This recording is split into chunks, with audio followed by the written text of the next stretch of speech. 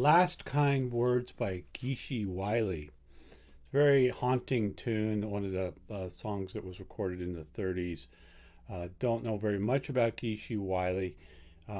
First heard this song on in the Terry Zwigoff movie Crumb, and it's one of those songs kind of like Skip James' Hard Time Killing Floor that kind of just gets under your skin a little bit.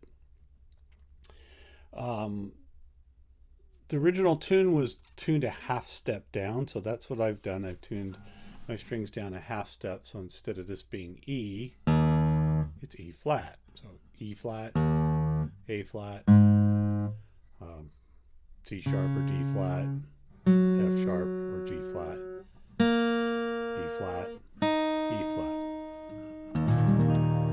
So your strings are a little looser, a little more flexible, and a little lower sounding. So she pretty much plays the same thing throughout each verse. So we'll just look at a typical verse and break it down. Starting with an A minor. I'm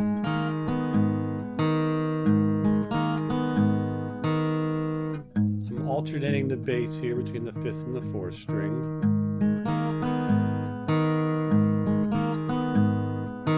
Lifting the first finger off to play the open string.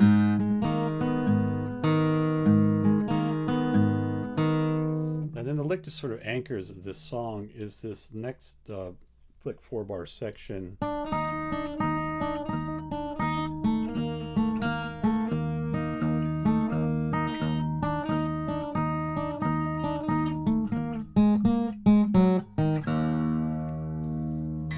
So what's going on here is we're pretty much keeping a steady monotonic bass on the 6th string, the low E string.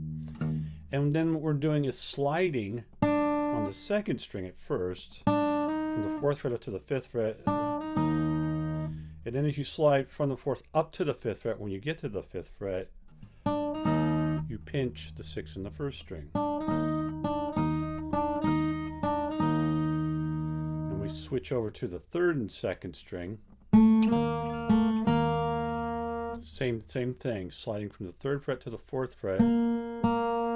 You slide and then pinch. The first 2 times. The 3rd time,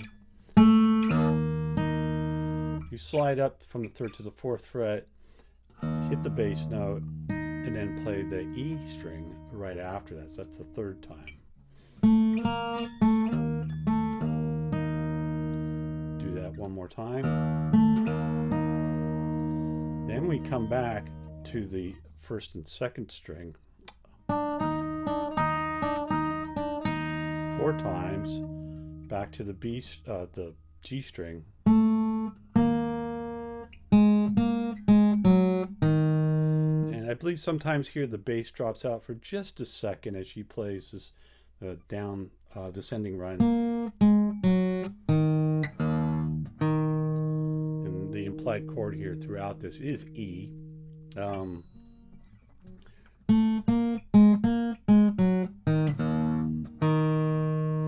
So if I play those 4 bars slowly, 1, 2, 3, 4.